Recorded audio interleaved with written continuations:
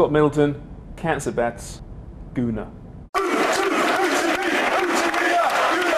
I got into football around '98, I'd say, watching the World Cup and when France won.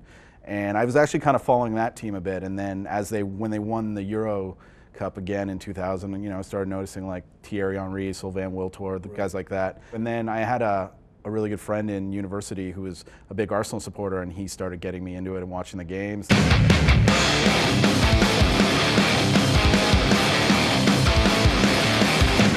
So you Bergkamp, you're a Vieira, Yeah, you're an Henry. I love Bergkamp. He's amazing, of course, and yeah, Henry. I mean, he's a legend, and him coming back on loan last year, it was just like, yes, and like when he scored again that game against Leeds, I think like everyone who was a hardcore fan was just like tears in your eyes of joy. At the Emirates these days, there's often signs saying, "In Arsene we trust," but right now he's somewhat fighting a battle.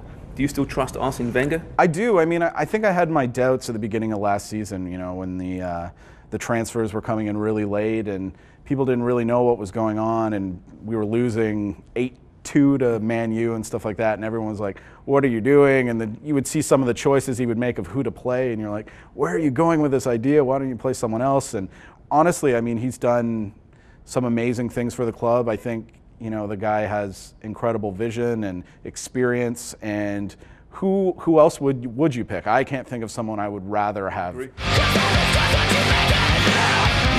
we did our CD release show in London, we actually did this event where we did 6 shows in one day in 5 different venues across London. Unfortunately for me, that was the same day that Arsenal had Chelsea at home. But I wore my jersey that day to, just represent. And your guitar's got the cannon on the neck there as well. Yeah. Did you want to see it? Or? Yeah, absolutely. Let's get that. Cool.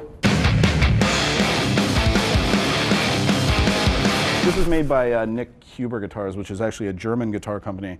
They basically said, well, you can have anything you want on the fretboard. So yeah, it's like all sterling silver inlays, and then I put the Arsenal can in there. I just thought it looked cool. Thanks, yeah, man. absolutely. Thanks so much.